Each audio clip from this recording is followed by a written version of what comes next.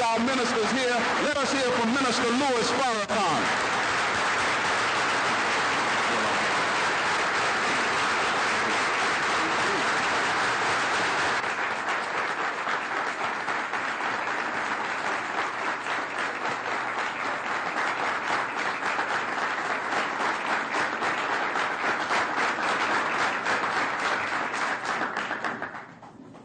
In the name of Allah, the Beneficent, the Merciful, the one God, to whom all praise is due, the Lord of the worlds.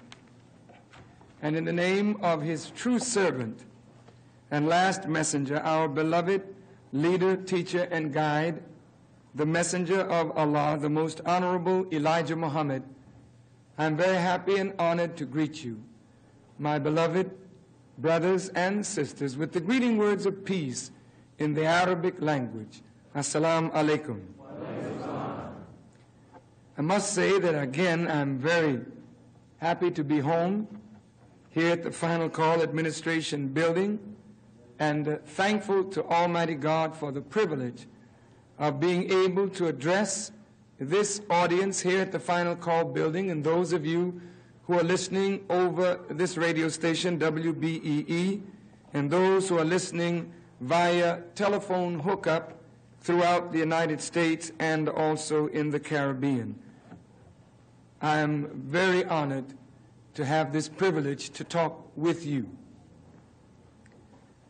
In the Holy Quran, there is a scripture that reads, "After difficulty comes ease." God, in his infinite wisdom, allows his chosen people and his chosen vessels to undergo great difficulty. Difficulty is not meant to break them. Difficulty is meant to shape them, to prepare them for his divine purpose. After difficulty comes ease. Again, in the Holy Quran, Allah says to Prophet Muhammad, peace be upon him, "Did not I find you an orphan? Did not I find you groping and showed you the way?" Allah says to Muhammad, your latter state will be better than your former state. These words were meant to comfort the Prophet of Islam as he was going through the trials of rejection of his own tribe, persecution, hatred, slander, vilification, maligning of his character. But he had to go through all of this and go through it with a certain character. When God puts upon his people a trial or an affliction, it is not that you go through it, but it is the manner that you go through it that determines the kind of character that you have. If you go through it cursing God with every step, he may be merciful to bring you through. But when you get on the other side, after having cursed God and angered him with your pettiness and wondering why he would put you through this kind of affliction, after all, I've been faithful, I've said my prayers, I've tithed, I've done good. Why would you, God, allow me to suffer like this? As though, God is under some obligation because we pray and fast and observe our duty, that he should make it so easy for us in this life. But Allah says, as he introduces these chapters of trial and suffering, he introduces these chapters by saying, I, Allah, am the best knower. I created you in words. You are my servant. I want the best for you.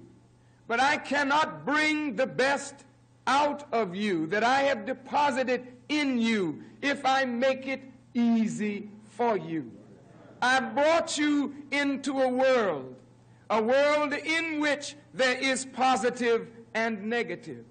You were conceived in pleasure, but you were birthed in pain. I must give you the extremes. You must know joy and you must know sorrow.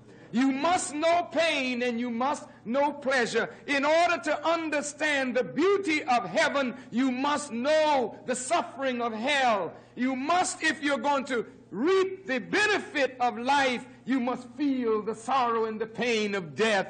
I brought you into the world, and I give you these extremes in your life, not because I do not love you, but it is because I love you. And I love myself. And I know what I have put in you from myself for my glory. And since I created myself out of darkness and became light, then I want you to come the way that I have come, that you may evolve into me. I wonder, do you hear me? That you may evolve into me. God wants to make us into himself. He cannot do that with a life of ease. He must do it with trial and tribulation and suffering. And as he brings you out of the suffering, he gives you joy, then puts you back into suffering again. He makes it hot, then he makes it cool. But he's forging a people for his glory. After difficulty comes ease. Difficulty is a trial, but so is ease. Because when God makes it easy for you, will you then go to sleep on your duty and your responsibility to him? Will you go to sleep and say, oh, well, I deserve this. I've been through a lot, you know, and time to pray, I'll pray another time. I'm busy now. I'm going to take a little nap. Well, you might nap out. Or as the boys who play dice say it, you may crap out. You don't want to play games with your destiny. God tries you with both extremes. Isn't it wonderful when we're happy, we can say, oh, I am so happy. And you feel great. But whenever something comes into our lives that makes us sad, maybe a death, an untimely death, maybe we lose a loved one so very close to us, and then we entertain doubts about the greatness of God. Well, I want to say at this juncture of our subject matter that I do receive the reviling of me and the slander of me and the evil spoken of me with great joy. I am not the least bit disturbed. Not at all. In fact, I feel better today than I have felt in a long time.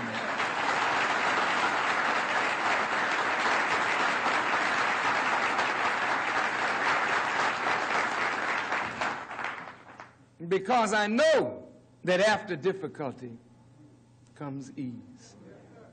And if I can go through the trial, no matter what it costs me, as a servant of God, I should be willing to pay whatever price is necessary to see the people redeemed. And if I say that I love black people, and I do say that, should not I be forced to prove it? Anybody can say that you love your people, but what is the proof of your love? The proof of your love of your people is that you must be willing to die for their sake, that they might have the joy of life. I feel this morning so very grateful to Almighty God for blessing me with that kind of spirit, that I am only too happy to suffer, no matter what it is, even death itself. I believe that I would die a happy man, knowing that undeserved suffering is redemptive. I have not done anything of evil to deserve what these enemies are putting upon me, and worse, what they plan against me. I have not done anything. Not a thing. So because I am innocent of that which they charge me with, then I feel like that lamb that is to be offered as a sacrifice for the redemption of a people. I feel like a son of Abraham, who, even though Abraham was asked to sacrifice the son was willing to be sacrificed if it would please God. I feel just like that myself. I love black people, and I want to see them free. I want to see them independent. I want to see black people not bowing to no power on the earth or in the heaven above, but to the power of their God and their Creator. I want to see black men and women in love with themselves and in love with one another. I want to see us up from the foot of a cruel slave master, building factories for ourselves and producing the things that we consume. I want to see black men and women flying their own planes that are built in our own factories, navigating our own ships that are built in our own shipyards. I want to see black men and women free.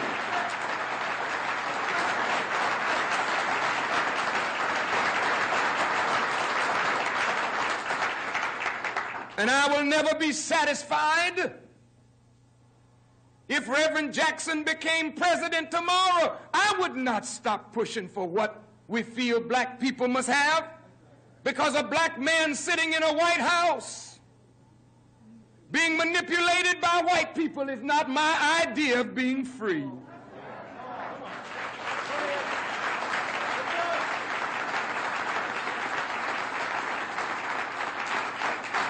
A black man is mayor over a city that he does not control. It's not my idea of being free. If black people are to chart their own destiny, we must not only have an office, we must have the power that goes with that office to make the changes necessary that all who live under our rule may live under a just rule with peace and freedom and equality of opportunity. We cannot do this under this governmental system. Therefore, this system has to be removed and a new world order set up. And that is what they fear from my mouth. I don't represent this world. I represent a world that is coming in.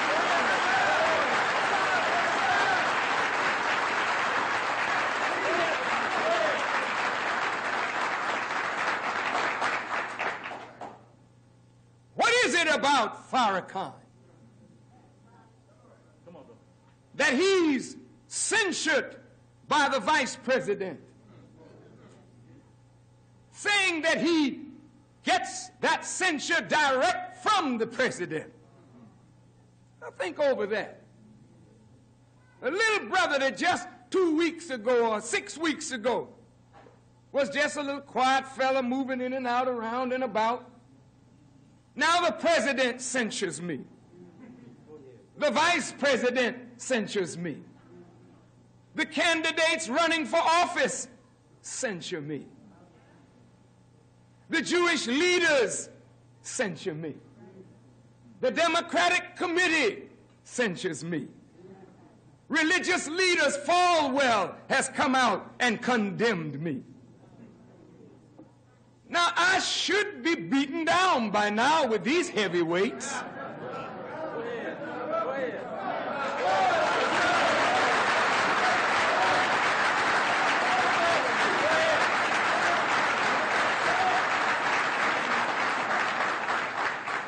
But I ask the question, how come I don't feel the sting of your rebuke, but you quake at the sting of mine?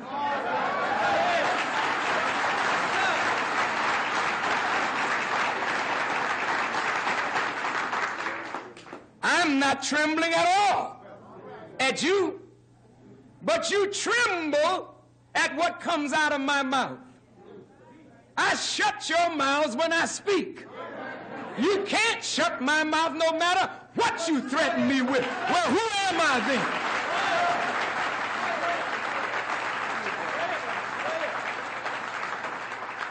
I'm raising the question and I have the answer. Who am I in your midst? That you quake at my rebuke, but I don't shake at all. No matter if the Pope comes out against me, I will stop his mouth.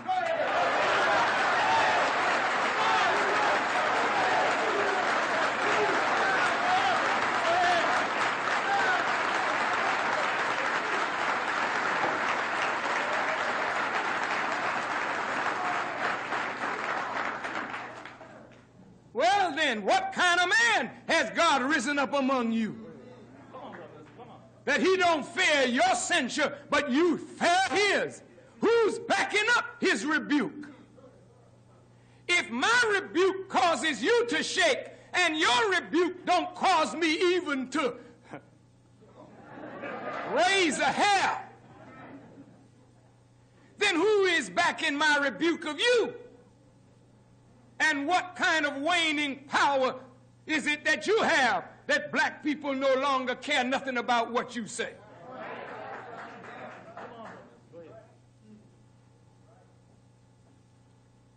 In the Holy Quran, in a chapter called The Food, Jesus is talking to his disciples. And when I revealed to the disciples saying, believe in me, this is Allah talking here, believe in me and my messenger, they said, we believe and bear witness that we submit. And when the disciples said, O Jesus, Son of Mary, is thy Lord able to send down food to us from heaven?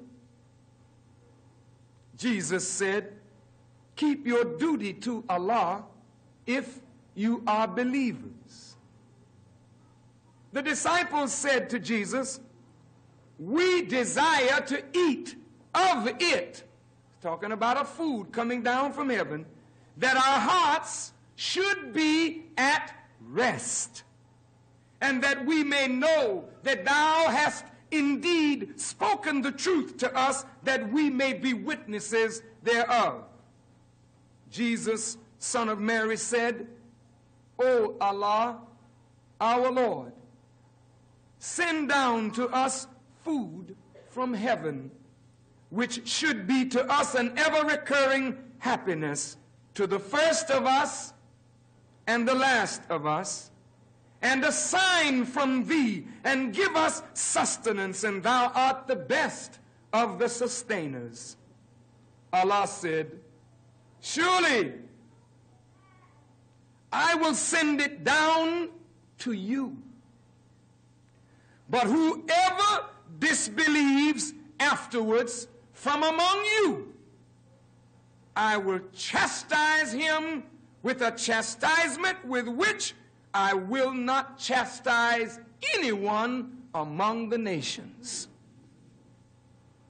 Now, I want us to just slow down a moment, and we're going to think our way through this.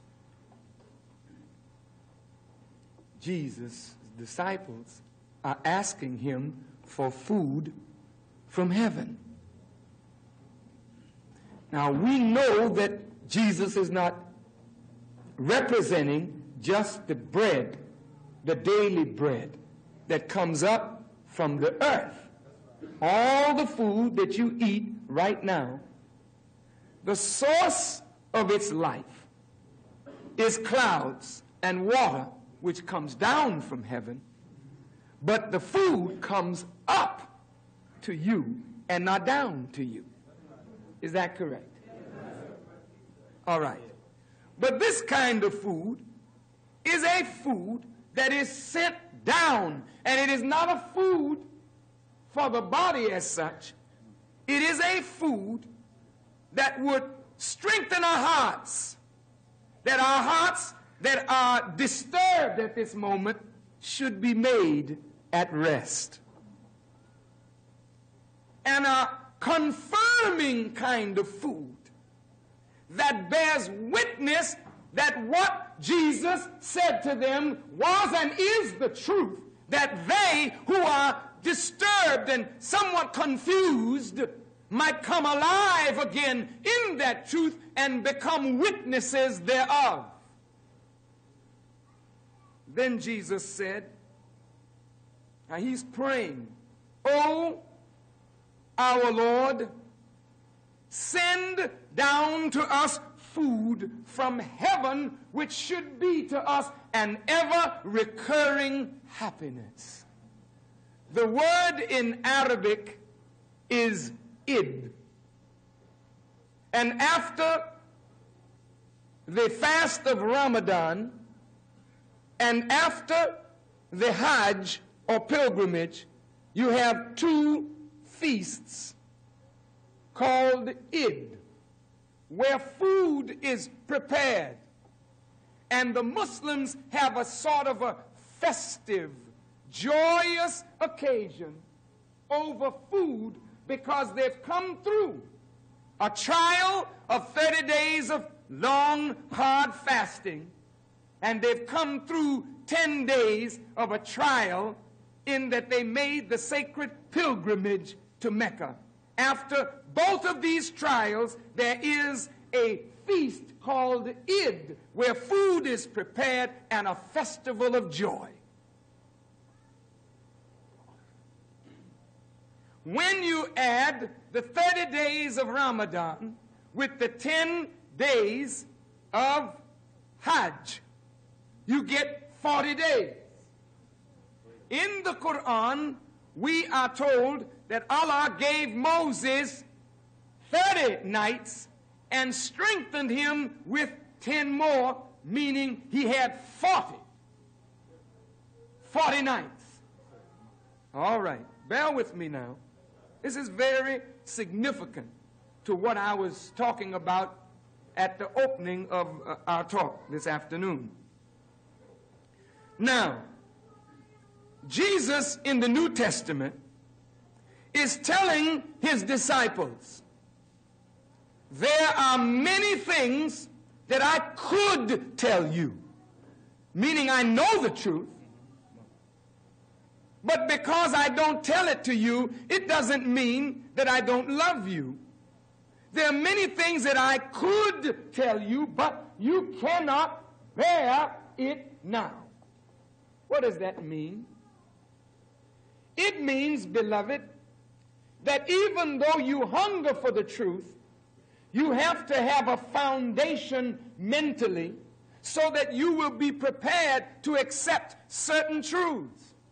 There are certain truths that you are ready to accept right now. But there are other truths which, if given to you before you are ready for them, will break you down. Jesus knew this. So he said to his disciples, there are many things that I could tell you. You just can't bear it now. But when he is come, talking about somebody else, the Spirit of truth, he will guide you into all truth. Now, Jesus is saying, I'm going to send him unto you. That means that he is less than Jesus. Because he couldn't be equal to Jesus if he's sent by Jesus. He's a lesser man. But nevertheless, I'm going to send him unto you, and he's going to testify of me. He's going to tell you things or bear witness of me because I was in your midst, but you didn't know me well. But I'm going to send you one who's going to testify of me. Jesus talking. Jesus speaks again. He says, I will pray the Father. Listen to these words. That he will send you another comforter. Now, Jesus, being in the world, is certainly a comforter to the people who yearn for righteousness. But he's about to leave the world. And he's telling his disciples, don't worry. I'm not going to leave you like this. I'm going to pray the Father. And he will send you another comforter. I'm a comforter, but this one, when he comes, he'll be a comforter too. He'll be like a warm blanket in a chilly night. It won't be me, but it'll be from me. So if you accept him, you're accepting me. Look at these words now. Notice what he's supposed to do. He is supposed to testify of Jesus, but he's also supposed to rebuke two worlds. He rebukes the world of sin and the world of judgment because they believe not in me. All right. Now, when that man comes into the world, from the Jesus, listen carefully, testifying of that Jesus, bearing witness of that Jesus, bringing us into truths about the man that we were not able to bear when the man was among us, comforting us with the understanding. Then he rebukes the world of sin and of judgment. When he rebukes both those worlds, that rebuke is backed up by the Father and by Jesus. So the power of his rebuke is nothing to play with. I wonder, are you listening?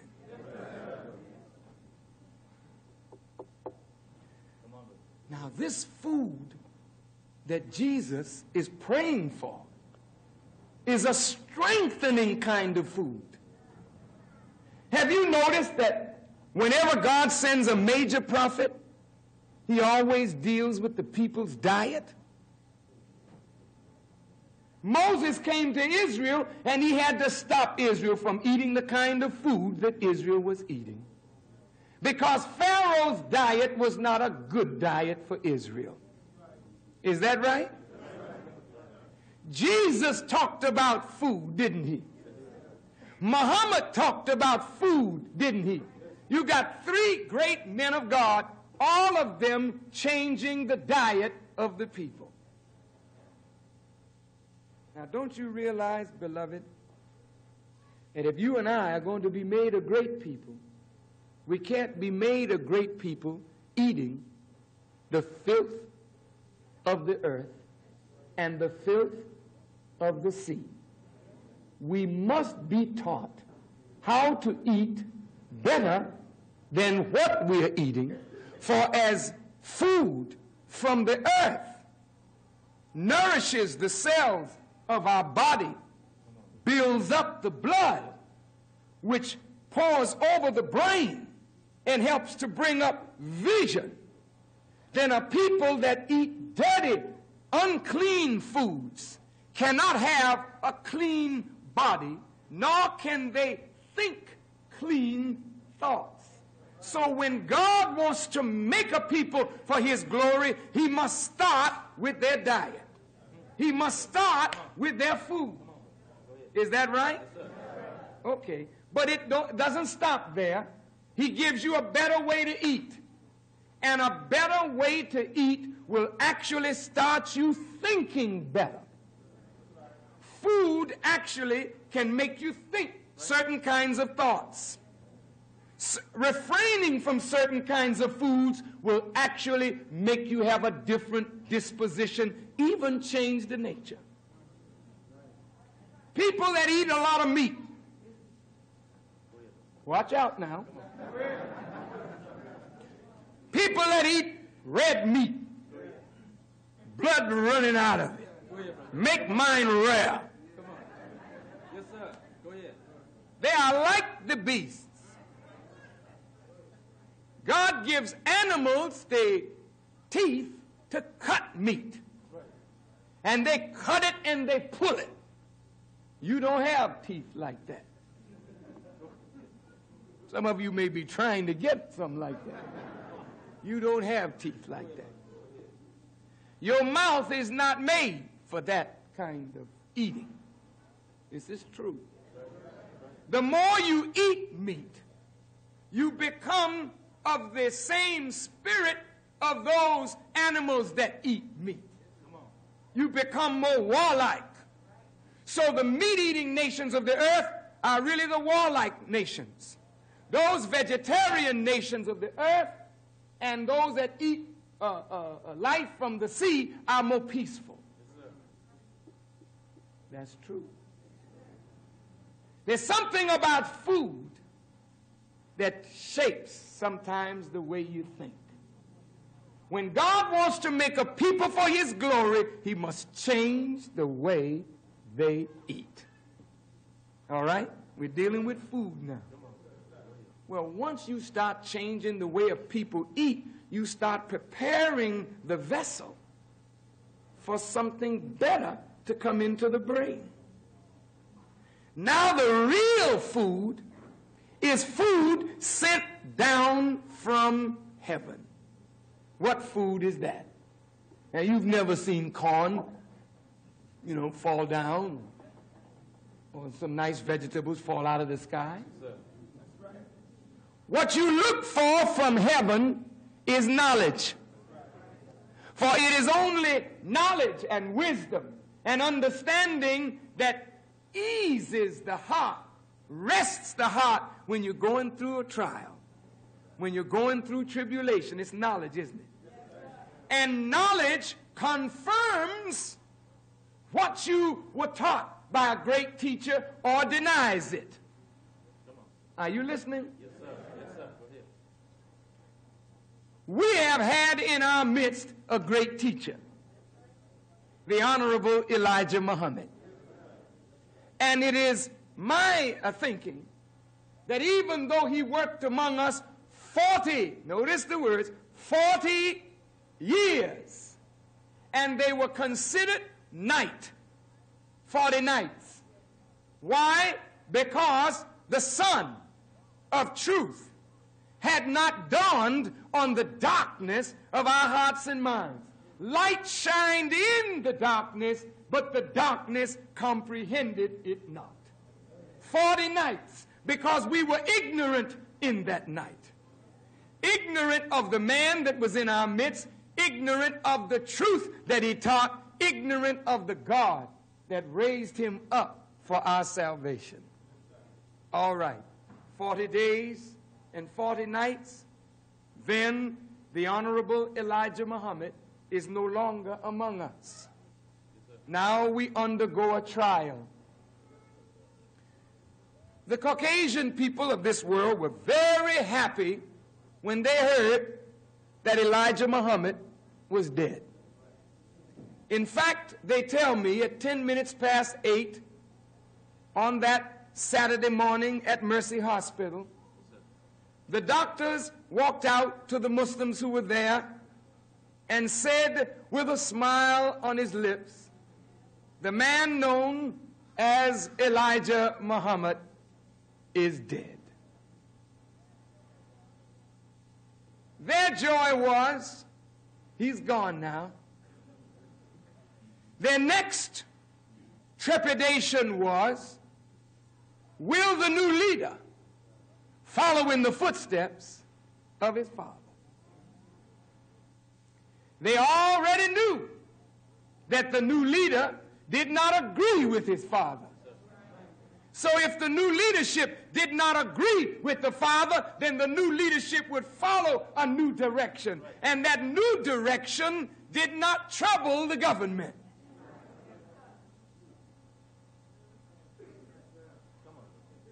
And since it did not trouble the government, let us help that new direction. But what about the guy Farrakhan? Should we kill him? Well, let us try to make sure that he never rises again. Spread lies on him. Say that he robbed the people to live in luxury.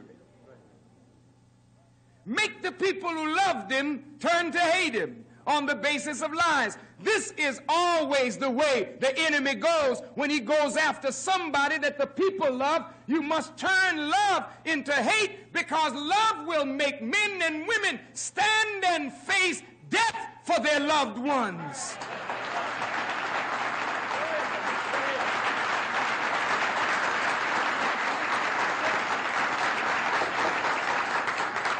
This is why Paul speaks in Corinthians about the power of love. Love overcomes all. Love feareth nothing. So when people love each other, it is difficult for Satan to break in there and pull his game. So Satan must turn love into hate by lies mixed with truth, or outright lies made to look like truth. Then the people that loved you turn to hate you. Then the enemy can move on you. As long as Jesus was surrounded by the people and loved by the people and believed in by the people, the powers of government could not get to Jesus. They said, we must turn the people against Jesus. So they kept sending people to question Jesus. Maybe today you call them reporters, but in that day, they were a different kind of reporter. Their object was to listen to your words, weigh them carefully, find anything in those words that they could say meant blasphemy or sedition or some crime that the government could use to get at you. They took my words made here less than a month ago, twisted them about, trying to make mischief for me. I threatened the reporter. The FBI brought the tape to the U.S. Attorney's office, saying to him, go through it, see if we can make a charge on the man. I knew they had nothing from the beginning. And I said so before 30 million American people, that if I'm guilty of such as threatening the life of a reporter, I have offended the law, then arrest me, charge me, and bring me in a court of law and prove your charge. I knew they could not do such, and they knew they could not do such. But they strung out a so-called investigation. Then they released it yesterday. We have no, we cannot prove criminal intent beyond a shadow of a doubt. They still would not say I never threatened the man. They said they just couldn't go in a court of law and make it stick. But I know all the time that they are now exonerating me in a sense. From that, they are already working on something else. I'm not blind.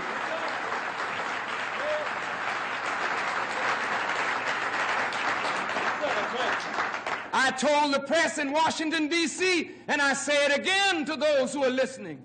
I know you better than you know yourself.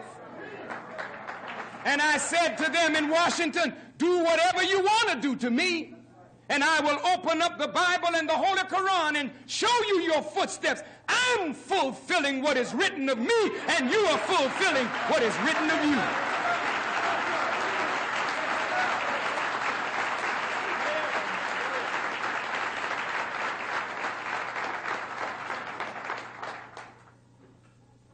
Send down this food. from heaven that should be an ever-recurring happiness to the first of us and the last of us, and a sign from thee, and give us sustenance, and thou art the best of the sustainers. But look at what Allah said, I'm going to send it down to you. But whoever disbelieves afterward from among you, I will chastise him with a chastisement with which I will not chastise anyone among the nations. Now this is serious.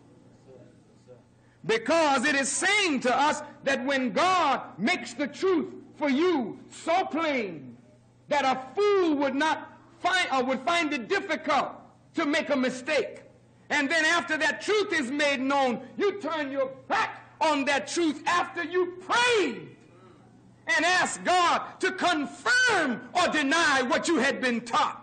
And he confirms it for you, and you still won't stand by it. Then you are headed into the chastisement of Almighty God. Now, I know we're in the last 5 minutes of this radio broadcast, but I'm not quite through with this subject. So I'm going to go on a few minutes, and those of you who are listening for the sake of a lie on the outside, maybe you have time to come over so you can get the rest of it. Now, beloved,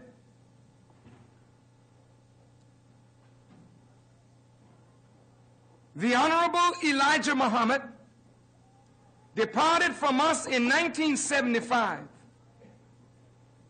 and now in 1984, one of his disciples or students is now affecting the country.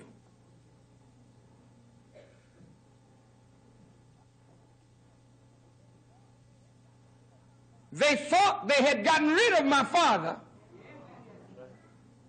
Now a son rises up. But what they hear coming from the mouth of the son is even more stinging than what they heard coming from the mouth of the father. No, I want you to listen. Because now my work is to reprove this world. Take it or let it alone. I'm not to bow down to the president. Sorry. You bow if you want to. My job is to lash the government, lash the leaders, because a man from God was in your midst and you did not listen to him. My work is to lash the Middle East and the Islamic world. Take it or let it alone. I'm not to bow to nobody on the earth.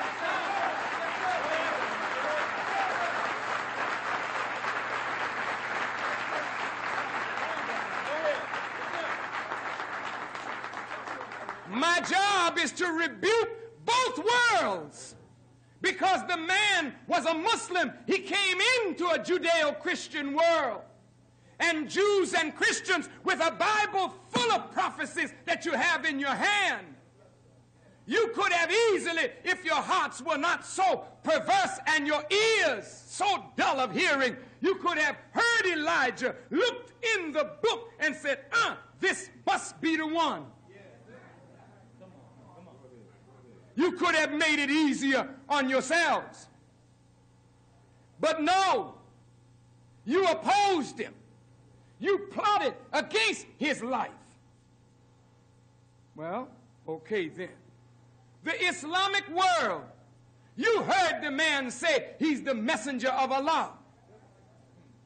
He never backed down in 40 years, even though the whole Islamic world believes that Prophet Muhammad of Arabia is the last of the prophets. Elijah Muhammad said, I am the messenger of Allah to you all.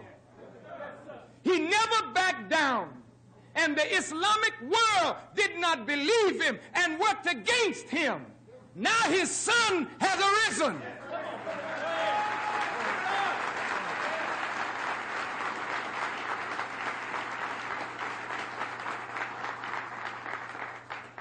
I'm not here to make peace with you except on the terms of God. I must speak the truth or die. I'm not here to placate the Jews, because the Jews have had the prophets and the scriptures. You have had it in your possession, and I speak directly out of that scripture, and you do to me as you did to my father. As the book says, they won't hear you because they didn't hear me. But when you turn me down, I'm telling you, you can call it a threat, because that's exactly what it is. Death and destruction comes after I finish my message.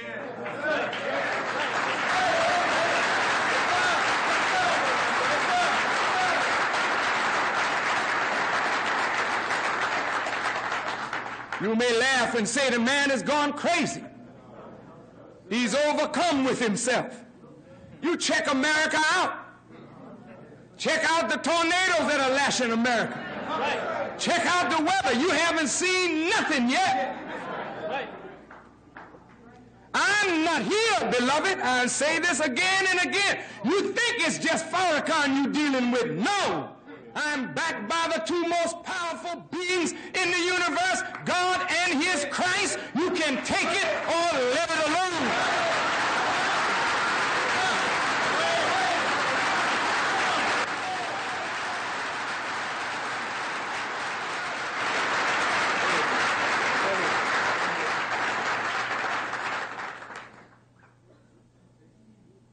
I'll stay here. Take whatever they throw.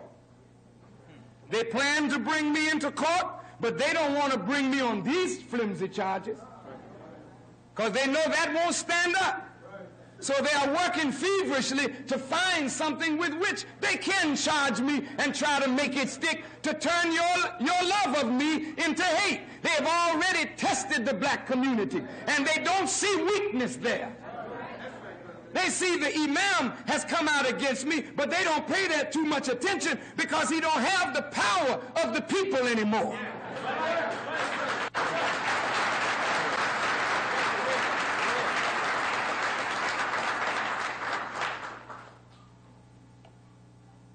But last night, when they were probing Nancy Jefferson, when they were probing Alderman Kelly, when they were probing that wonderful reverend from Push, Mr. Gannett, I think.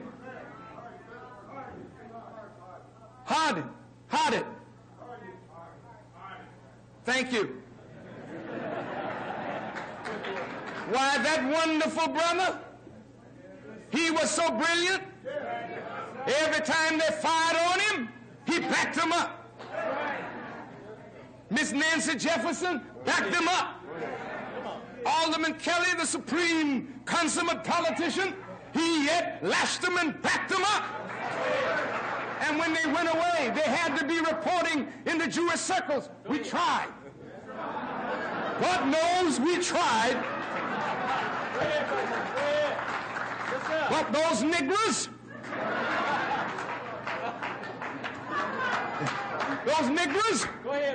they wouldn't budge.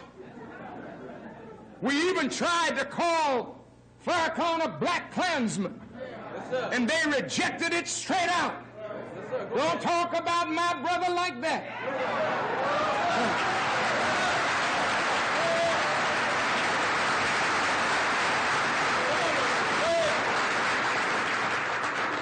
What was the miracle that Jesus performed that made the people to love him so?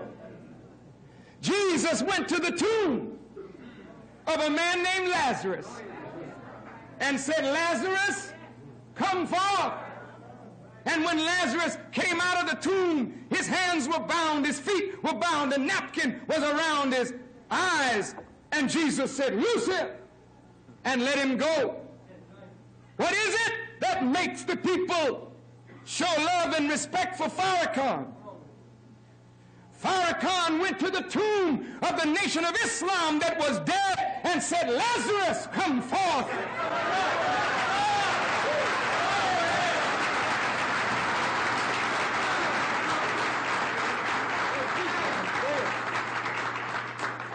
And my brothers and sisters came forth with with a napkin around their eyes, their hands bound, their feet bound.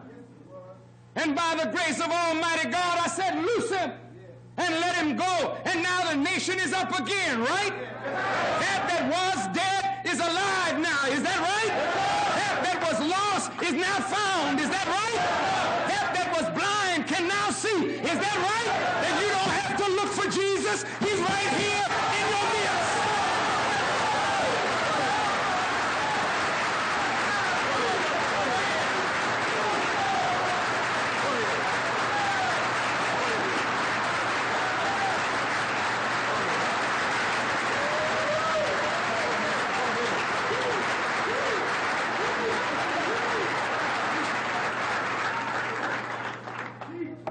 I'm walking in the Master's footsteps. Go ahead, brother.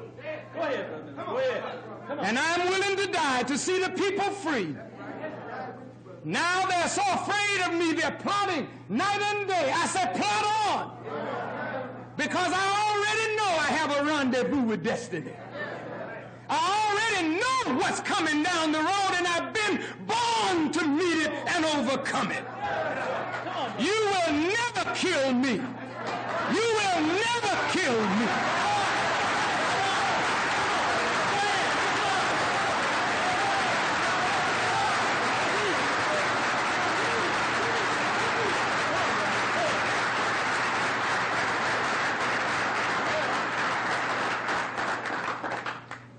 Yea, though I walk through the valley of the shadow of death, I fear no evil. Sorry about that. There's something when the white man can't frighten you anymore. It's something when a God has come into your life and made your heart at ease. It is something when you feel you are in his bosom, wrapped up in his power, that no man can get to you from where you are. I am like that in your midst. They can't touch me. They can't harm me unless it pleases Almighty God. And if it pleases God, I am ready. Been ready. Come on. Yes, sir. I'm not on Reverend Jackson's platform. I'm on my own. So don't accuse me of saying something against the candidacy. I'm on my platform, and I can't stop speaking. When I met Reverend Jackson, I was already speaking. Right. Come on. Condemn me as a liar. You can't do it. I said Hitler was wickedly great. He most certainly was. Satan is great. Right. Otherwise, he couldn't be a fit opponent for a great and mighty God. Satan is great, but he's not good. Charlie Chaplin called Hitler the great dictator. None of you raised your voices. Right. You called the Depression the Great Depression. Many people suffered under it, but you call it the Great Depression. Come on. I said Hitler was a great man, skilled and wickedly skilled. I spoke absolutely truth. In order to destroy what I said, you might as well tear up your dictionary. Come on, brother. Go ahead. Why then did you say he had a good name? Because he struck terror into the hearts of his enemies. And if I am striking terror into the hearts of those who have terrorized black people for 400 years, then my name is a good name if it frightens you into doing what is right.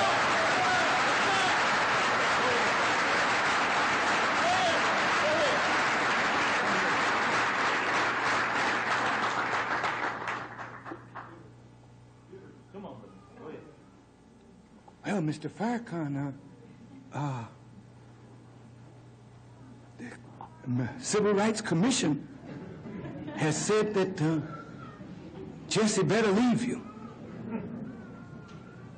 What do you got to say about that? Why, the president himself Go ahead, brother. Come on. said that you're a bad fella. And one that looks like he's going to be the nominee of the party. Why, he said your words were poison. What are you going to do about that, Mr. Farrakhan? Nothing? This is a little different kind of fella than you used to dealing with. By the grace of Almighty God, I don't fear the censure of any censurer. I represent a new generation. I'm not a young man, but I represent a new generation. And you know what? So do you. You are not the same old Negroes. You are a new people. I recognize God in you. And that's why I bow to my brothers and sisters, because I recognize God in you. When I see Nasi, I see El Ben Israel, and all of my brothers and sisters in the Hebrew Israelites, I bow. Why do you bow? I see God. When I see Rabbi Ben Ami, why do you bow? I see God.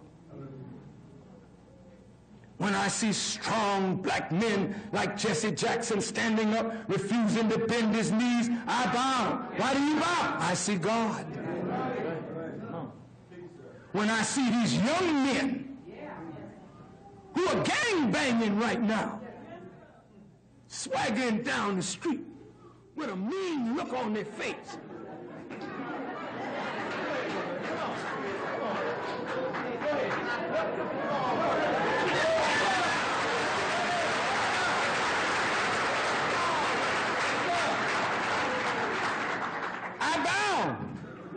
I see God working in those young people. When I saw my little sister here, 12 years old, sing her song about Jesse, I bowed. I knew I was looking at God in that little 12-year-old girl, because God is making us a new people. This is a new reality, a new day. That's why Jesse says our time has come. Our time has indeed come. I wonder, do you recognize the spirit that is moving in you? It's not a common spirit. It's his spirit moving in you and me. You're a new woman, and you're a new man. The Quran says Allah will raise up a new generation.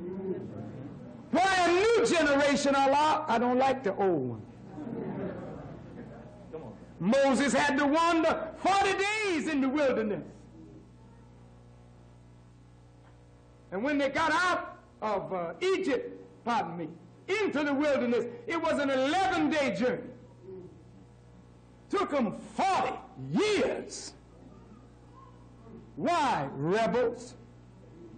People were just full of rebellion. God looked at him and said, it's all right. It's all right. Just let them wander around in circles. I'll let them wander till them old rebellious ones die out. I'll take their children, and they will inhabit the promised land. I don't care if your hair's gray today. You're a new woman. I don't care if your hair's bald today, black brother. You're a new man. You have made it to the hour of renewing. And you and I are being renewed. That's why white folks are pulling their hair out. How can I deal with them? I shoot the same juice that used to lay them out. Yes, sir. And they dance. We turn up the juice and we go to break dance and all.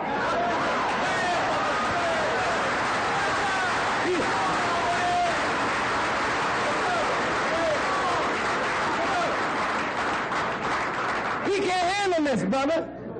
This is a new people.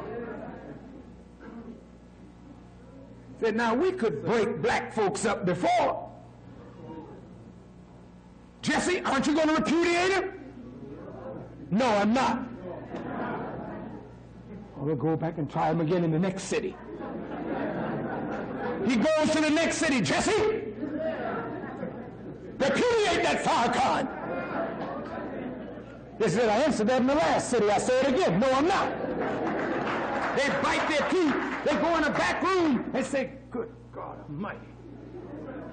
Well, let's offer Jesse something. See, will he get rid of Farrakhan? Jesse stand up again. No, I'm not. They don't come to me.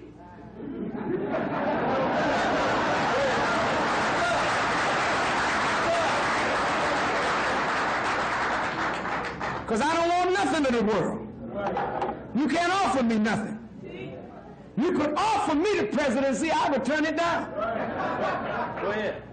Because I know what seat that is. That's the electric chair.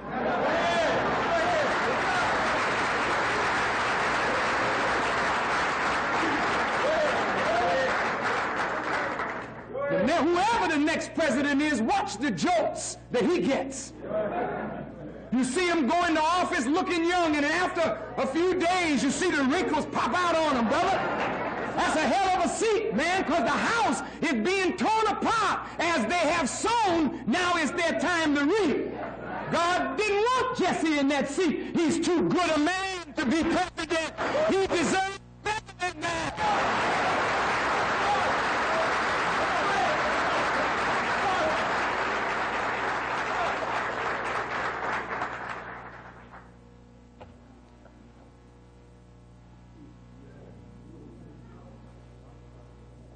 Brother won Louisiana last night.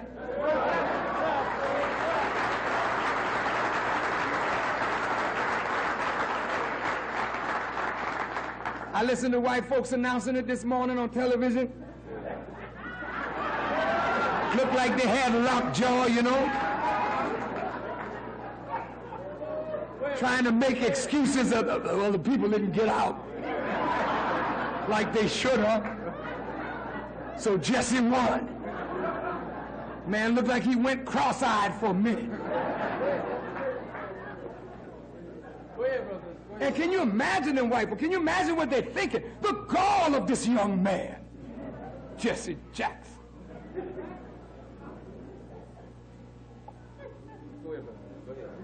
I love that brother so. Don't you?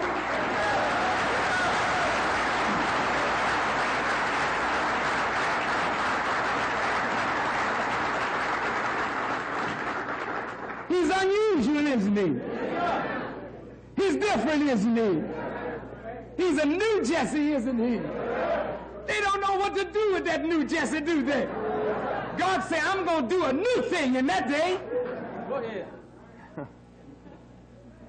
They can't figure this thing out. Too much for them. You better believe it.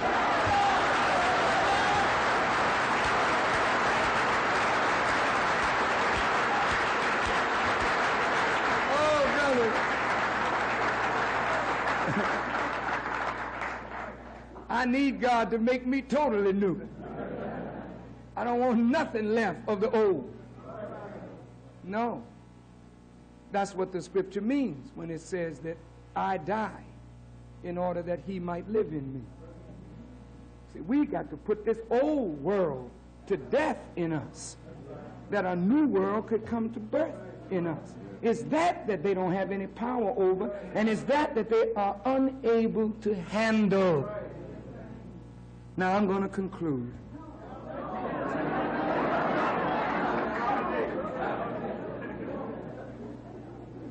Notice, Moses in the wilderness wanted manna to come down from heaven. I want you to think about this. Talking about food again. Listen well now. David says, thou spreadest a table before me in the presence of mine enemies. Jesus comes into the world, and notice his words. I am the bread of heaven. Well, that's a heavy word. Then he tells the people, as he's about to leave them, he says, take my body, eat it in remembrance of me. This is my blood. And likewise after supper, it says he took the cup and he told them, this is my blood that I shed for the remission of sins. And I think in some writings it says for the New Testament. Drink this as oft as you can in remembrance of me. Feed on me in your heart. Boy, this man is talking. And people are looking and they don't understand what he's doing. Feed? Hey, I ain't no cannibal. What's wrong with this man? You want me to eat his flesh? Drink his blood? Moses just told us that the blood of all things is unclean. You don't drink the blood of any animal. How then does this man want me to drink his blood? What is this? Now, Jesus don't have but a few pints of blood. He don't have enough for everybody that believes to drink. And he don't have enough flesh, poor man. If we all wanted to eat a little of Jesus' flesh, we would eat him up in a short time.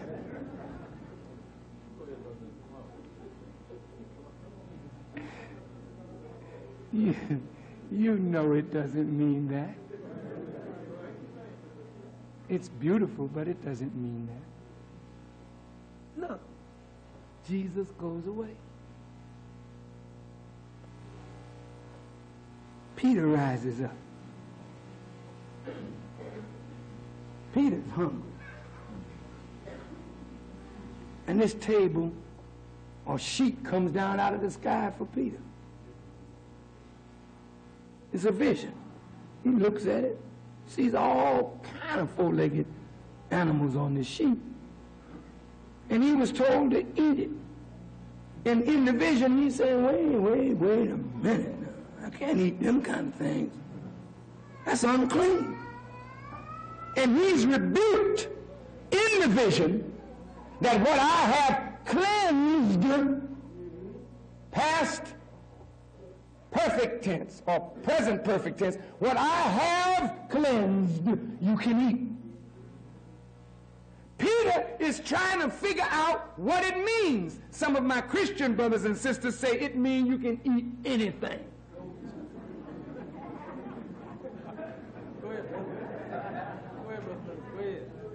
And then you lay into that pork chop. Lay into those brains, chitterlings, stinking up the house for days. They haven't even made an air refresher that can move the stench of chitlins.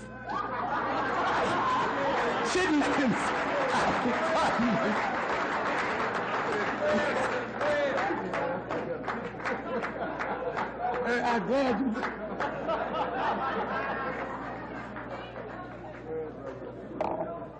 Now you know. Excuse me. I didn't mean it that way. Just it came out that way. Forgive me, y'all, but it kind of smells. Here you are. Bless your hearts. When I leave you today, some of you going home.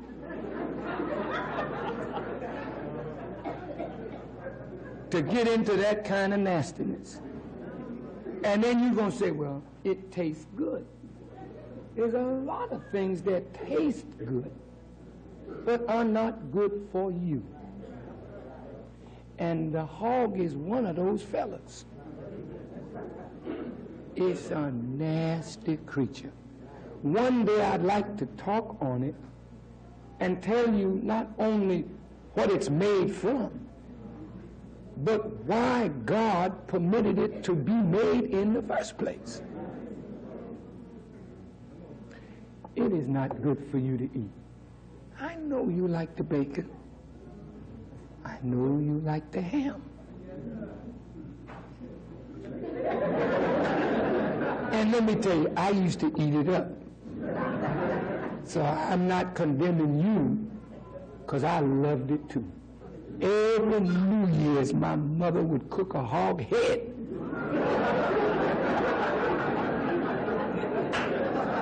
I used to see that ugly fella sitting in my kitchen.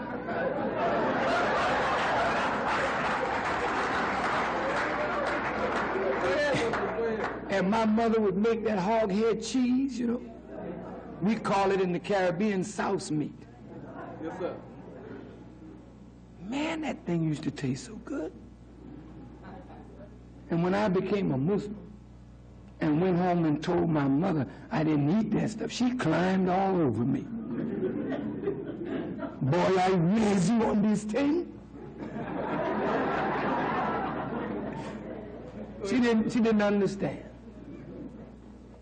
But let me tell you, brothers and sisters, when an animal is that filthy, that it'll eat anything and everything, and nothing makes it sick,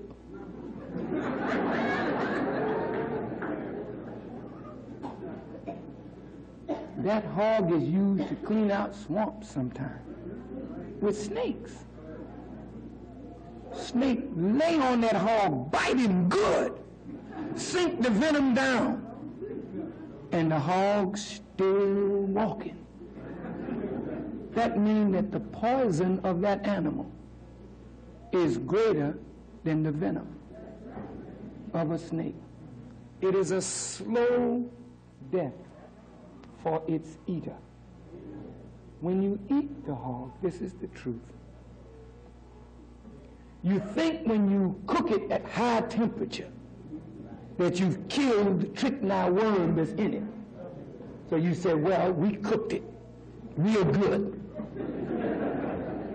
Only in the South they hang it up in a smokehouse to cure it. Anything you got to cure means it's sick. And if you couldn't cure it live, it's sure enough you can't cure it dead.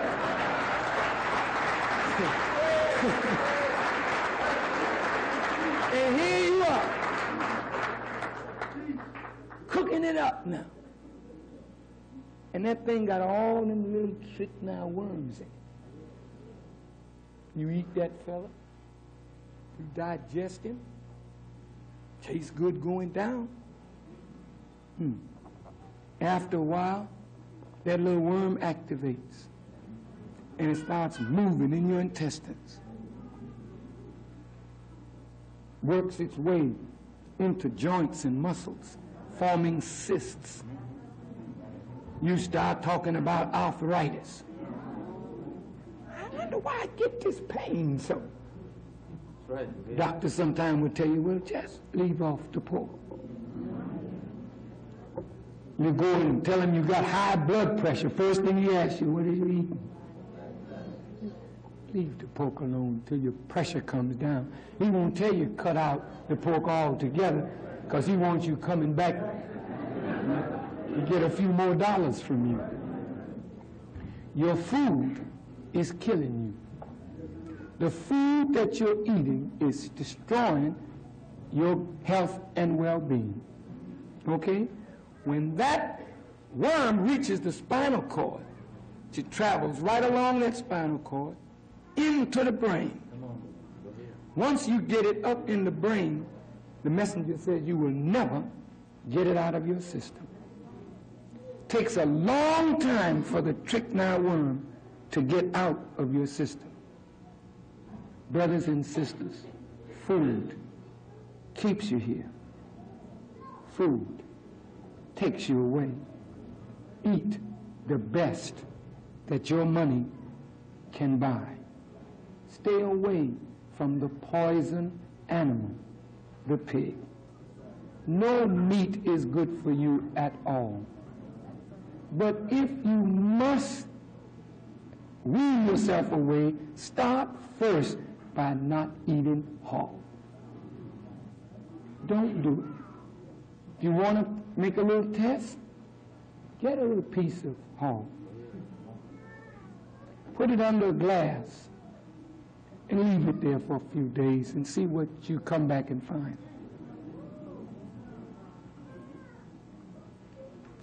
You notice our eyes, they're not white, especially the men.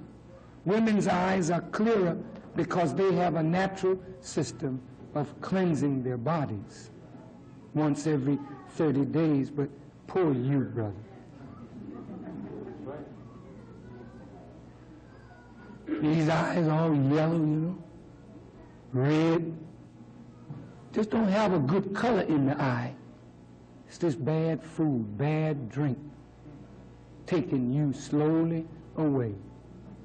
When you eat hog, it slows down the mental process. It sounds the mental powers, and it robs you of your beauty appearance. You notice how Muslims kind of have a good look about them? You notice that? You know, we look different. And I know, you know, whether you are man or woman, when you look at Muslims, you see that clean look in our faces, our eyes kind of bright. It's not that we're any different from you. It's just the food that we eat makes us cleaner on the inside. You are beautiful people if you stop eating foods that damage your powers of thinking, and you think bad thoughts and eat bad foods, and you become a very ugly people. You don't want to be ugly, do you? These people telling you try this skin cream and that skin, you will have pretty skin. Try stop eating that bad food. Try fasting a little bit. Your skin will get so pretty. Your eyes will be so bright. People will ask you what kind of beauty treatment you're taking. And truth is the best beauty treatment that any people could receive. Now I think I can go home and let you go home. The food that Peter saw was not actual animals.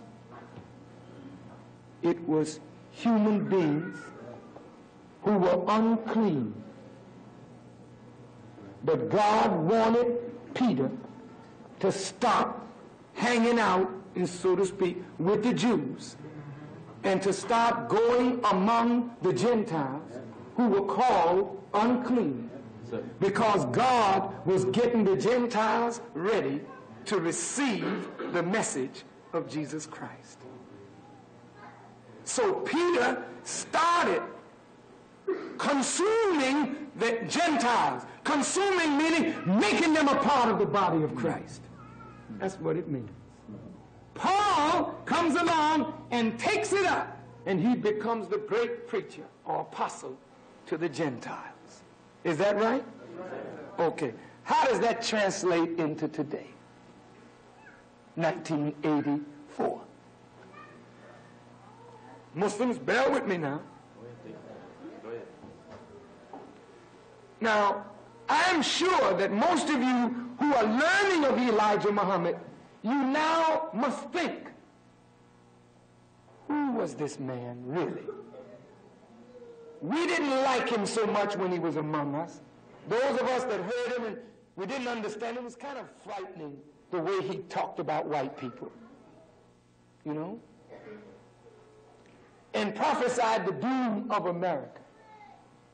Now, beloved, this coming Friday is not for the public, but God willing, I hope to do 10 to 14 hours straight of taping, videotaping.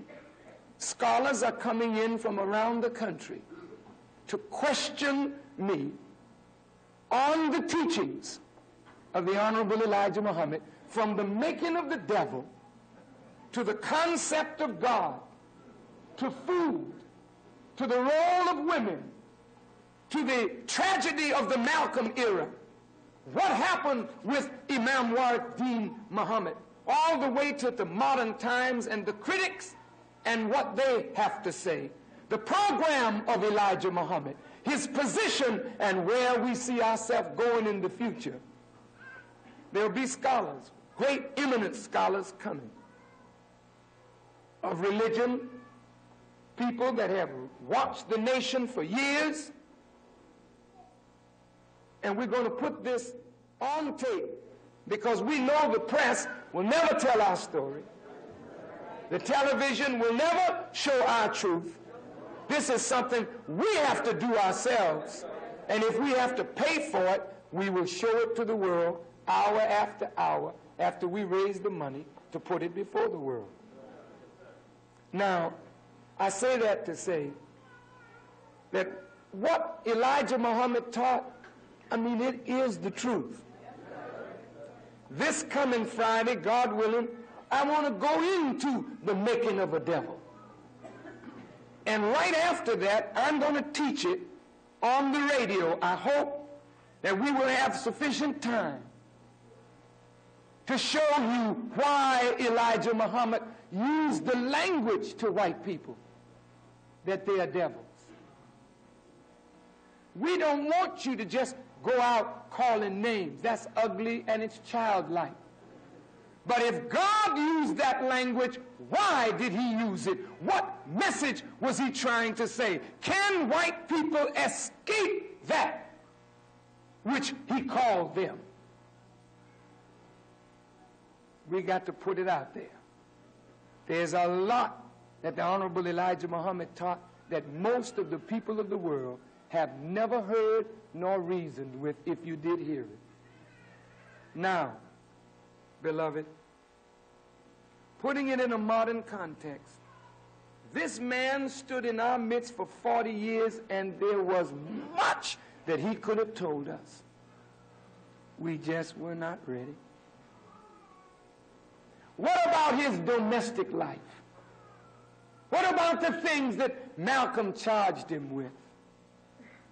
Is there truth to it? If so, how should we look at it? The world has to know these things. You know why? We have got to put to rest the fighting among ourselves. We have to put it to rest. There are people in this audience who adore Malcolm and think well of Elijah Muhammad. And there are people in this audience who adore Elijah Muhammad, think well of Malcolm, and there are some who adore Malcolm and don't think anything of Elijah Muhammad. There are some who adore Elijah Muhammad and don't think anything of Malcolm X. How long should this controversy rage on? Must another generation of children come up wearing the scars of something that happened before they were born? Why not analyze it critically, appraise it, and let it be in the path that the children may go on?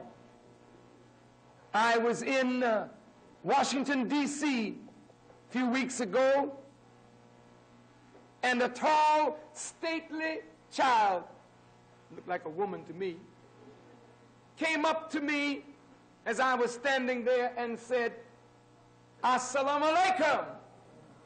I said, "Wa alaikum salam." She said, "Attila Shabazz here," and turned and walked away. I didn't recognize it was Malcolm's daughter. I said, "Attila," because when she was a baby, she was at my knee. And when my oldest daughter was a baby, she was at Malcolm's knee. And Malcolm taught my oldest daughter her ABCs and taught her her student enrollment. And I did a similar thing, not quite as much as Malcolm, with Attila. And there was the daughter of Malcolm within my reach. I wanted to grab her and embrace, not grab her, you know what I mean. I wanted to embrace her. When I called, she put her finger up as if to say, I've gone far enough. In words, there's still something between us. I said in my heart, you know, my children should be with Malcolm's children. Malcolm's children and Martin's children and my children and Jesse's children and Imam Wardeen's children and Herbert's children and all of the children should be together.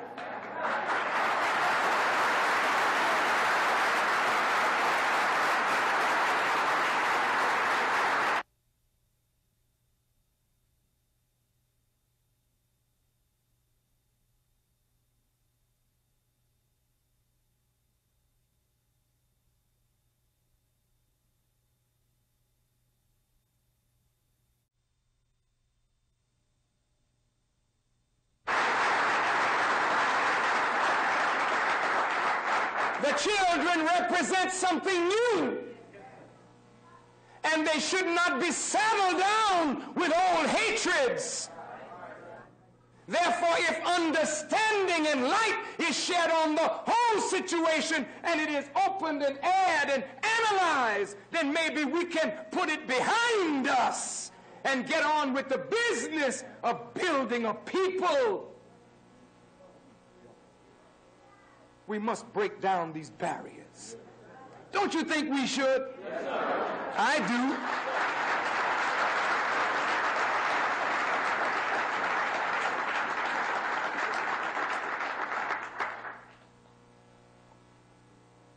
do. Beloved,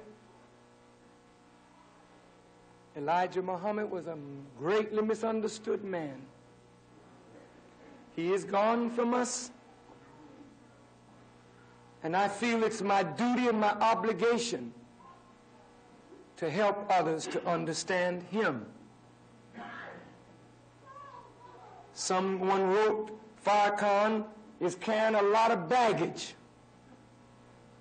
meaning carrying the baggage of what the people have said about Elijah Muhammad.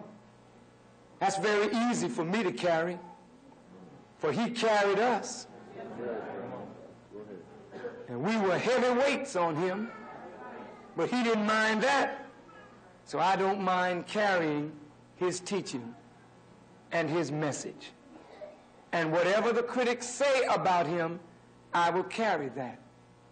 But I do think now we need to understand and get it behind us so we can go on with the work of building a great people. So, I say, in conclusion, that the food that God has sent down is a food that will rest our hearts from the pain of division. Isn't it beautiful that Christians and Muslims and Hebrew Israelites can stand together, laugh together, eat together, work together, fight together for the glory of God? Isn't it wonderful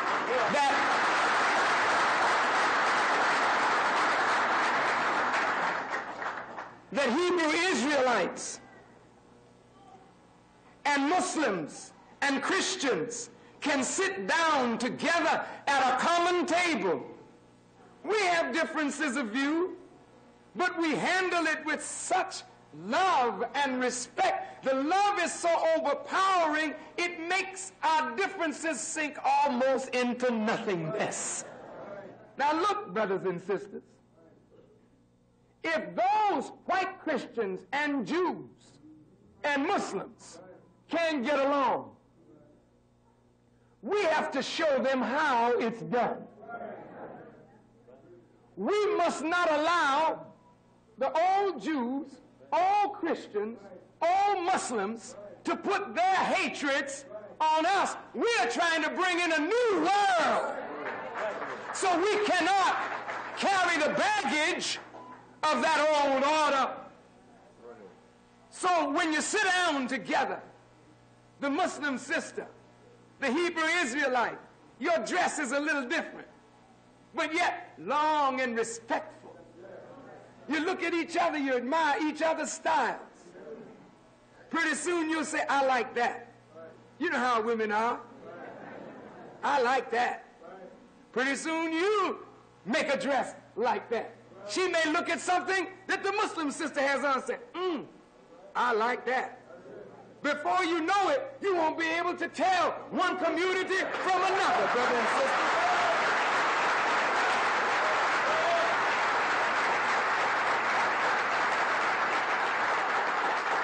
Look at our Christian sisters and our Christian brothers. Here we are together. Nobody looking down at the other. We're looking at each other to learn from one another. You have much to teach us. We have much to share with you. And together, look how we learn. And before you know it, the Muslim, like I watched the Muslims when we were at T.L. Barrett's church. I peeped y'all.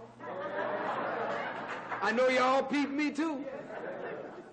Did you see me sitting there patting my feet? You see, we don't have music in the temple. You know, and I love music. So when I go to church, I just can't help myself. When they start to laying in there with that heavy music, I go to patting my foot, you know, and I have been very, austere. But now, brother, just break loose, Go ahead. And I feel at home in the church. I'm getting something there that I don't get here. And when they come here, they get something here that they don't get there.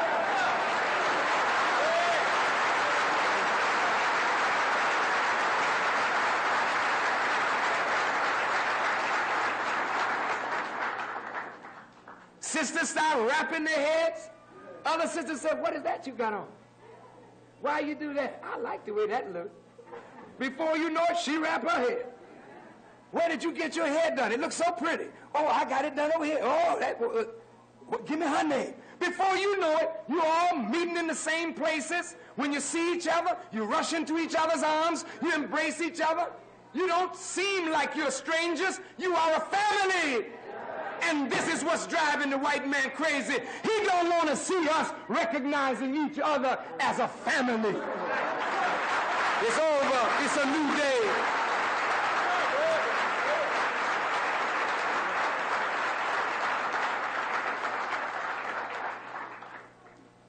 As Muslims, like the early Jews, we were kind of stuck on ourselves. Come on now. Yes, we have the truth. We are the righteous, Look at that sister with that mini dress. Isn't she disgusting? Forgot how we used to put on the mini dress. Not me.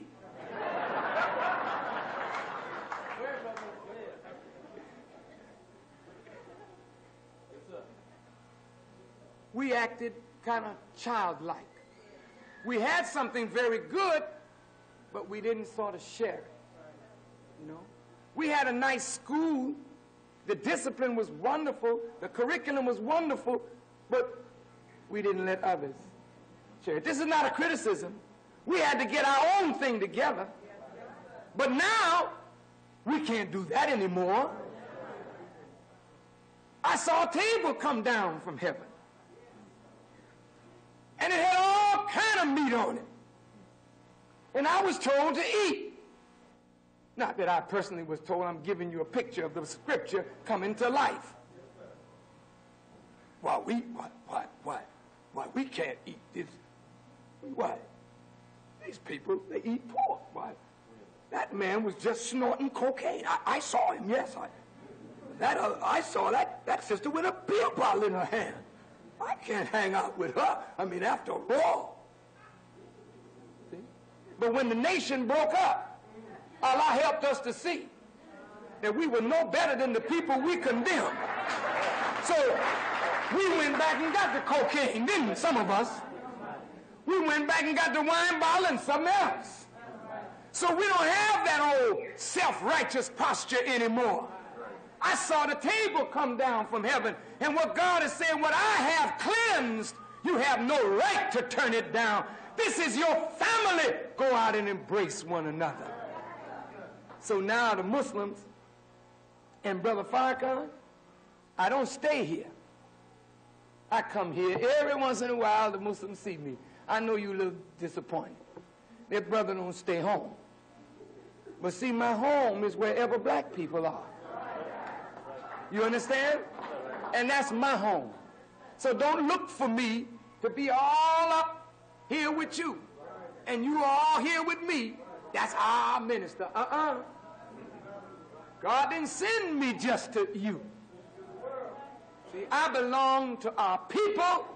Therefore, wherever our people are, if the mountain won't come to Muhammad, what must Muhammad do? Go to the mountain, brother.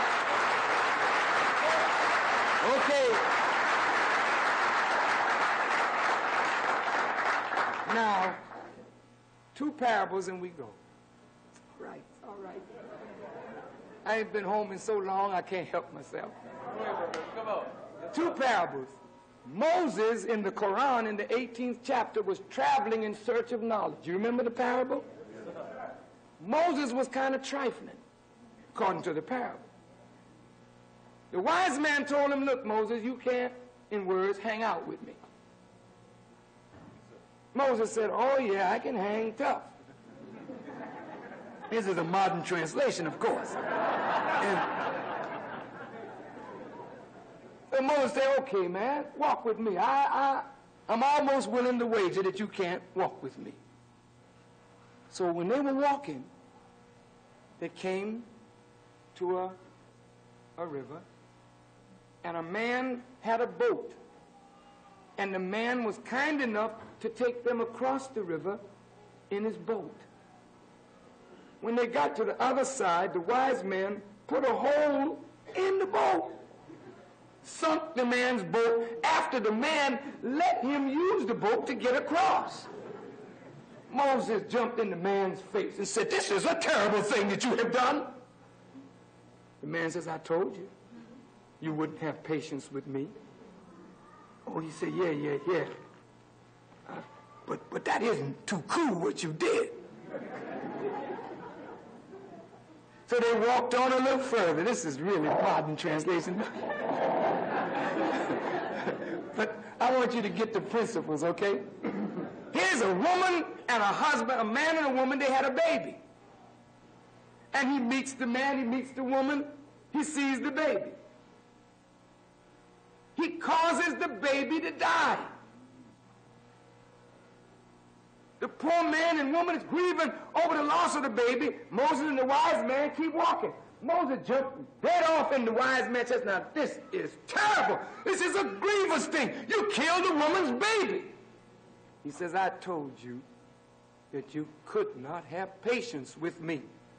Now, if you do this one more time, we'll have to part company. They went, and they were very, very hungry. And they went to a place, and they asked the person, I guess, did you have any food? And the man wouldn't feed them. Wouldn't feed them. They went outside, and there was a wall torn down. And in the wall, there was a treasure. The wise man built the wall back up, hiding the treasure in the wall. Both of them hungry now. So Moses said, look,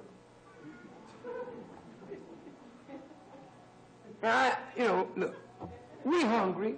The man got a broke down wall. Why didn't you tell the man, lay some food on us, and we'll fix the wall? And then you see the treasure, and you didn't even take the treasure. You know what I mean? You build the wall back up. No, it sounds like us, don't it? Well, the Honorable Elijah Muhammad said, That's not a parable of Moses following the wise man, but that's a picture of a people who are given a messenger. And they don't have patience to wait for understanding of the things that the messenger is guided to do. And when God does a thing, he does it out of the comprehensiveness of his own knowledge. He has a consummate knowledge of the past, the present, and the future, and he makes a move today for tomorrow. You don't know tomorrow, hardly see today, not acquainted with yesterday. So you make a quick judgment and say, God, you're wrong, because you don't understand. You follow my point? All right, now tie that in with this verse of Scripture, and we go. O you who believe, should any one of you turn back from his religion, then Allah will bring a people whom he loves and who love him, humble towards believers, mighty against the disbelievers, striving hard in Allah's way, and not fearing the censure of any censurer. This is Allah's grace. He gives it to whom he pleases, and Allah is ample giving and knowing. Now we end. Don't you see, beloved, in your life and in mine, there are things that happen that you don't understand. And those things that happen in your personal life or in our national life that we don't understand, we do have a tendency to make a judgment. And sometimes we make such a harsh judgment, we turn away from a friend. We turn away from our mothers. We turn away from our fathers or our husbands or our wives because of something that came up that we don't understand. While if we could have just held on a little longer and had a little more patience, understanding might have come to show us the wisdom of God in what was done. Now, you see the picture. The wise man said to Moses, we must part company. And now I will explain to you why I did what I did. When the man took me across and you across in the boat, he was such a good man. And I knew that a wicked king was coming behind, confiscating the boats of the people. So I put a hole in the man's boat that the wicked king would not see it because it would be sunk. And when the wicked king would have passed over, that man could retrieve his boat, plug up the hole, and sail on. Would that you had patience with me. When I met this righteous couple who had a child, I saw that if the child were allowed to live, that child would grieve his righteous parents. So I took the life of that child in its youth. Yes, the parents were troubled, but they would have been more troubled had that child grown up to bring grief on the parents. But I also gave that parent, those parents, a righteous child that will make the parents happy. So the happiness and the joy of a righteous child will make them forget the loss of the child that they had.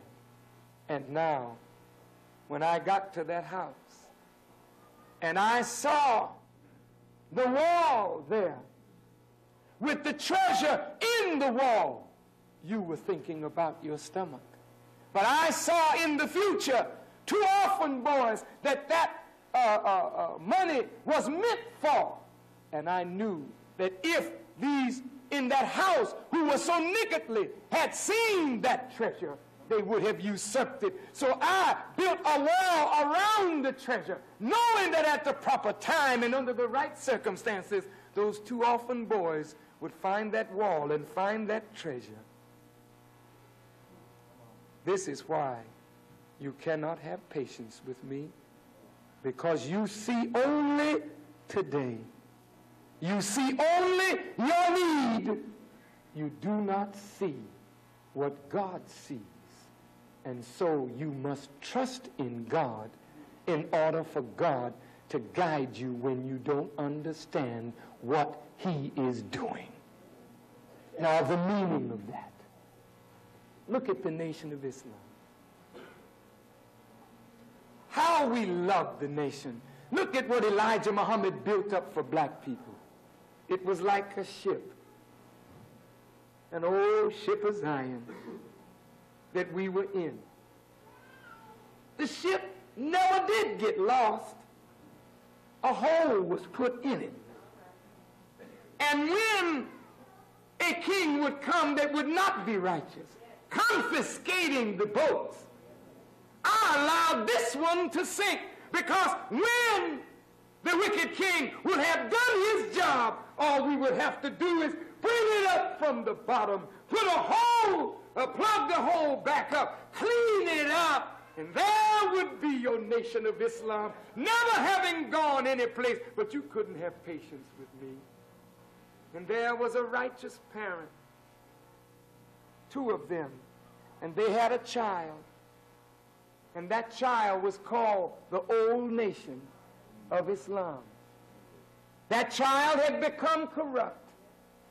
And I knew that if the child had lived, it would have grieved its righteous parents, Master Farrakhan Muhammad and the Honorable Elijah Muhammad. So I allowed that child to die, knowing that I'm going to bring up a new child, a new nation that would give joy to those parents. And lastly, but not least, I know in order for that nation to survive, it's going to need money.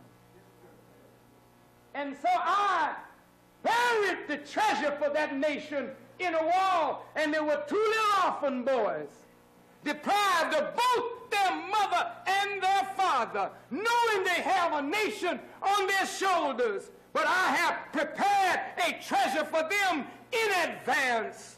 But I hid it, and at the proper time, under the right circumstances, they'll go to the right wall. And there will be the money needed to go on and build the nation. You see, you couldn't have patience with me. And because you did not have patience, we must part company. And many of us parted company with the Honorable Elijah Muhammad and his teachings.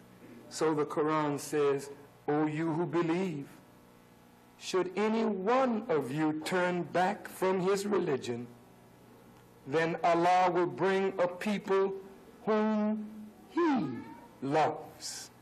When I hear Jesse Jackson, I hear a man who loves God. When I hear Pastor T.L. Barrett or Reverend Hardy or Reverend Franklin, I hear a man who loves God. So when you are consumed with the love of God, God loves you. Now look at what is to happen with that. Then you become humble toward believers. I have never seen in Asiel Ben Israel the power of his ability to wage war. He has never seen that power in me, because when we meet each other, we're too busy kissing, hugging. I don't mean it in no...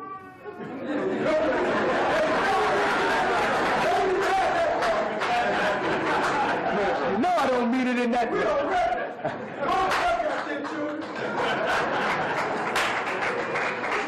When we embrace each other with love, we are humble toward each other, because it is not necessary for us to show forth power with one another. When I meet you, I feel honest and truth, just like a little worm. I feel so small. I don't feel like no big shot, because I'm in the presence of believing people. When you saw me on Nightline, you saw a different kind of man then. That's a different kind of man. You saw a man ready to go to war then. Well, I don't have to show you that, because you're a believer in God. I'm facing the enemies of God now. Then you see coming out of a lamb, a lion. Why? Because I'm humble to the believer. That's right. but I will be mighty God, and God loves me. And so the scripture says of us, we strive hard in God's way. And look now, and we don't fear the censure of any censurer. And it's true. I listen and I look at the things that they say about me, and I laugh. I tell you the truth, the best laughs that I have had in the last 7 years is reading the cartoons that white folk have put in the paper with respect to Reverend Jackson and myself. They had a cartoon of me. I was like a bulldog in this cartoon. And I had my mouth open, and it was red and livid, and saliva was coming down from my teeth, you know. And I had a little bow tie on, you know. And Jesse had the bulldog boy, and he was trying to hold the dog, but the dog was about to eat up the press. The press was sitting in a chair, shaking.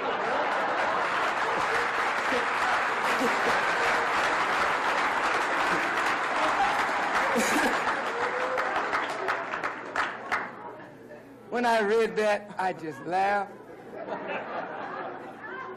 They had another cartoon of Reverend Jackson and myself. We were hugging each other up, you know. He had his arm around me, and I had my arm around him. And he was holding up a trophy. You know, it was around the time of the Oscars. He was the #1 actor, you know what I mean? Performer. And I was holding mine up for the best supporting actor.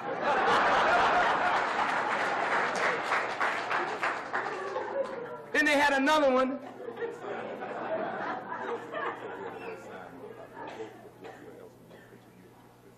Yeah, they had a little sign on top of my trophy saying, "Vote for Jesse or else." And they had another one. Farrakhan looks bigger than life. I mean, a man with huge shoulders. Big bow tie stretched across. And a white man is coming out of the polling booth. And my hand is behind my back, you know. But I look huge, and I say to him, "Oh, and by the way, who did you vote for?" Man says, did you happen to vote for Jesse? Nah. I voted for Mondale. And the next thing you see me with a scimitar, and I had just lopped off this man's head. You see his head tumbling off. Farrakhan killed him because he didn't vote for Jesse. Then they had another one. Brother Farrakhan, he looking huge again, you know what I mean? Well, this is the way they see a man of truth. They see me looking huge. All the men around me looking huge, you know? And they have a sign on here saying, "Ayatollah Farrakhan. Vote for Jesse or else." Now, what they're saying, see, they don't realize what they're saying. The wise do. Ayatollah Farrakhan, the word Ayatollah means, ayat means a sign. Ayatollah means a sign of Allah. This man here is standing behind the rostrum, they're saying, is a sign of God. Be careful. You'll lose your head over him. See, the wise see it different, but the funniest one of all, they have me in this paper. I have a big sign on here saying, "Hi, I'm Louis Farrakhan." And then they have my mouth opened up. Looked like a cannon, you know. Long out here like this. This is my mouth. And smoke is coming out of my mouth, meaning I had just blew somebody away, you know. And Jesse with his hand behind, one hand behind his back and his other hand in the pocket like this, and said, And we'll go on now to the next question.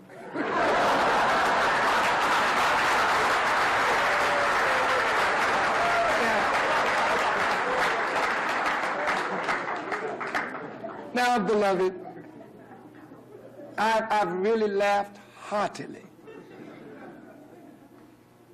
But I want to say as I leave you that God has fixed it so for us that we're not afraid of their disapproval of us as long as we know that we are right.